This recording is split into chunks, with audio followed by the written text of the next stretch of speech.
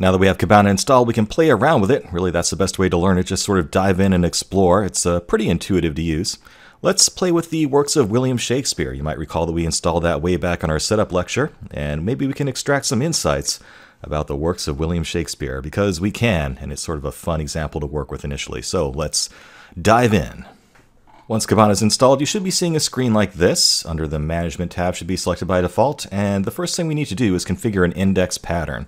This is really the most unintuitive piece of Kibana, so we just need to tell it what index we want to analyze, given some pattern. It can do more than one at a time given a pattern, but for us, we want to analyze the Shakespeare index that we created earlier, and we can go ahead and hit Create. And you can see that it is picking up all the fields in here. It is good to familiarize yourself with the different fields that you have to work with here, such as speaker, and text_entry is the actual lines of each line of the plays that are in there. So given that, we can start to mess with Shakespeare data. Click on the Discover tab if you just want to search and interactively mess around with that data. So this is one easy way of doing searches in ElasticSearch without having to write JSON queries. Woohoo! We're finally pretty much done with that world. So let's, for example, search for the word die. I mean, Shakespeare was a pretty morbid person. A lot of his plays involved a lot of death and murder and whatnot. And you can see that he's pretty fond of the word die. And it turns out that in the play A Midsummer Night's Dream, there's actually a line that just says, now die, die, die, die, die. Wow, it's kind of dark stuff. But, you know, these were dark times. Now, we can further break this down by a play name or speaker or whatever you want. So let's see how that works. Let's click on play name here.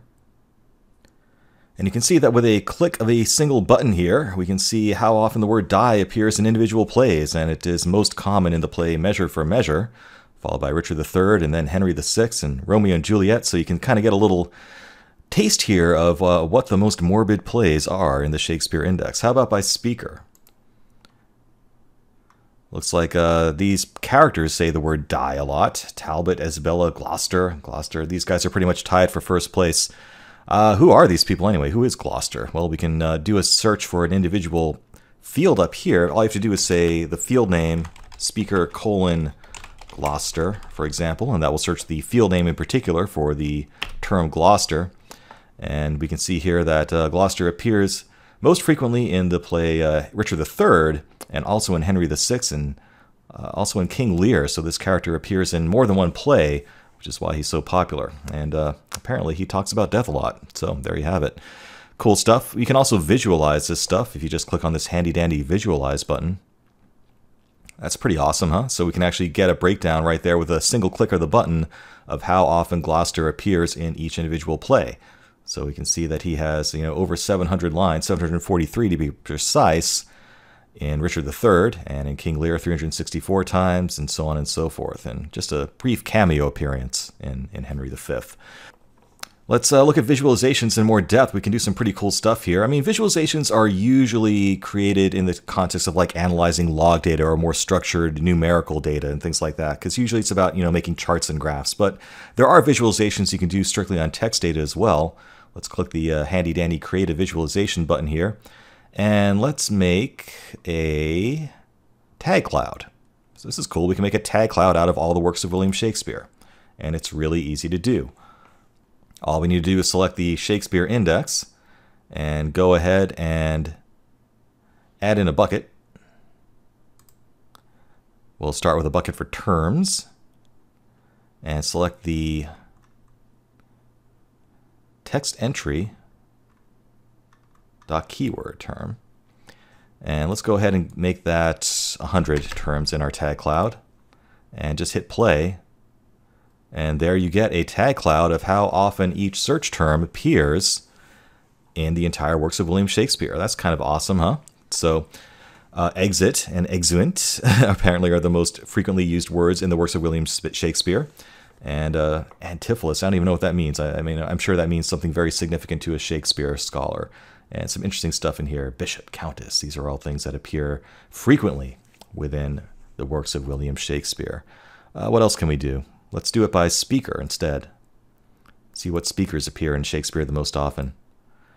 And you can see here that overall, the character Gloucester that we looked at earlier is in fact the most popular character in all of William Shakespeare's works. So, hey, we've got some interesting insights into Shakespeare by using Kibana already. Hamlet is just second place from the looks of it. And Iago, Falstaff, I've heard of that guy, King Henry V. Very cool stuff. So you can see that with just a few clicks of the mouse here, you can do some pretty interesting stuff in Kibana and get some very visually satisfying results. So it's hard to underestimate the power of that. I mean, when you have sort of a nice UI to work with, to actually analyze your data with, it sort of encourages you and motivates you to explore your data more deeply. So it's not just for good looks. I think this does have real value in motivating people to extract more meaning and more insights out of the data that they have. And with ElasticSearch, you can do it very quickly. I mean, think about how quickly that came back, right? Like I just hit play here and bang, that tag cloud just came right up.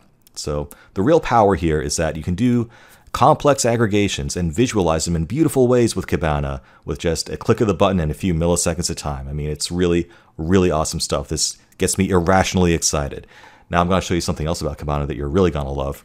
If you want to click on the DevTools tab here, check this out. You can actually enter in JSON requests without dealing with the console at all. So if you do want to get down and dirty, we don't have to use the console anymore, and we don't have to deal with all that craziness about dealing with tabs. So we can, for example, just clear out all this existing stuff that we just ran and type in our own arbitrary JSON requests. There is a shorthand available here. Instead of saying, the server name and the port name and curl and all that, we can just type in get, followed with what you would have put at the end of the actual URI for your Elasticsearch host. So, already we've saved quite a few keystrokes. And the beautiful thing is we can actually use the tab key as it was intended. So we can just say query. And it's even automatically completing our brackets for us, which saves us even more time. It's automatically tabbing things for us, so a lot easier to deal with it in here.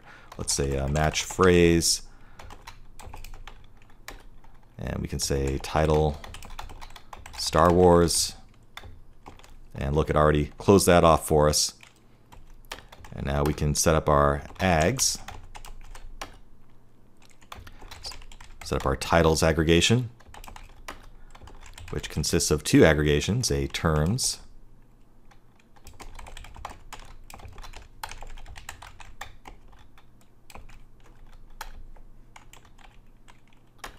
and a subaggregation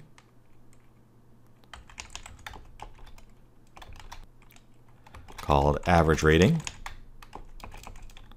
which contains in turn a average aggregation on the field rating.